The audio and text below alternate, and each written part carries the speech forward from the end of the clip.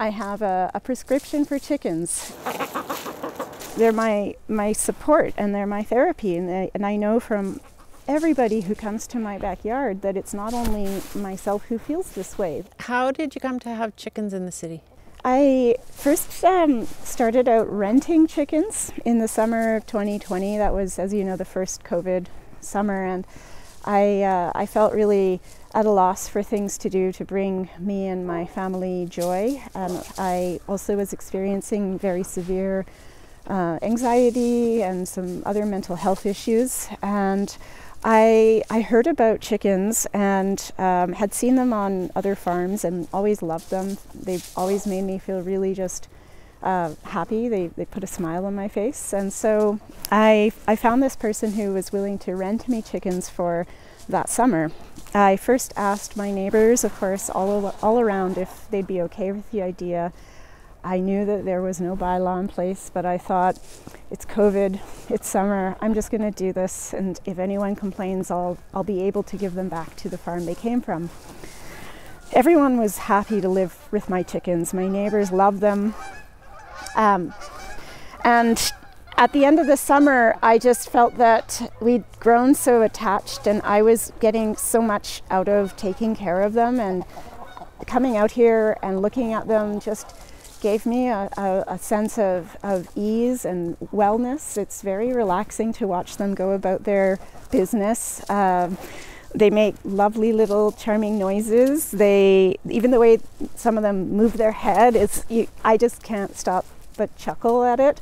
And I decided that I wasn't ready to give them up.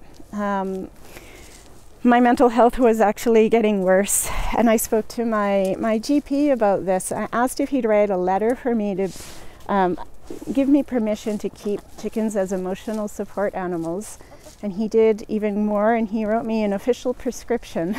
I figured that no one was complaining and things were fine. I'd continue flying under the radar, but with my doctor's prescription as backup, and that went on until this past spring, 2023, so 3 years of having my chickens.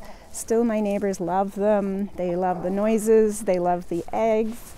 However, after I was doing some advocacy work to try and convince Regina City Council to create a bylaw, I was in the news, and I think I must have caught the attention of a very anti-chicken person, someone perhaps thinking about their experience on the farm and having different impressions of what it means to keep chickens like this in a backyard. So someone anonymously reported me, and bylaw officer came, had never heard of a chicken prescription.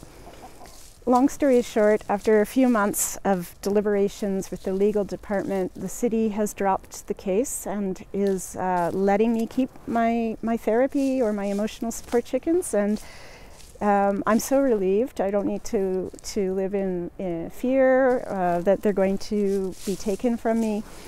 And it also allows me now to be an even louder spokesperson for getting other residents in Regina the option, for those who want, to keep backyard chickens like I do. I really don't think it's a big deal. You know, like I said, if they weren't classified as livestock, no one would have an issue with having 6 birds.